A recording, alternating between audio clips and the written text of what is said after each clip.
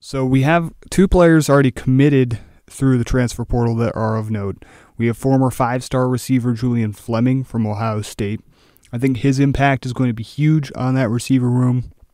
Just imagining him and Kendra Lambert-Smith and Amari Evans, Trey Wallace. That's a really solid group right there. And you have Liam Clifford coming in kind of off the bench there as a fifth guy. You have Caden Saunders in that room there as well. He's probably figures to be your punt returner for next season once Day is off to the NFL. So yeah, that's a huge pickup for Penn State. It was a position that we obviously knew we needed, and I think we're still looking for guys in the portal. I know there's another Ohio State receiver that I'll talk about here in a little bit, Bryson Rogers. And I know there's guys from other places that we're looking for as well.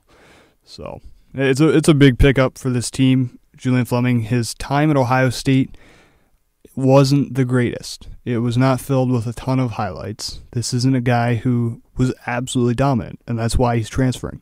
But he was a former number 1 overall recruit in that 2020 class.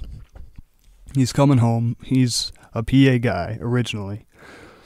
And I'm just super excited to see what he can do for this team, because this is somebody who has tons and tons of talent and has just never really been able to showcase it. And now coming in, he'll be our number 1, maybe number 2 guy, depending on, how you rate him and KLS together. But no matter what, he is a huge pickup for this team, very talented player, and everyone should be super excited to get him from Ohio State.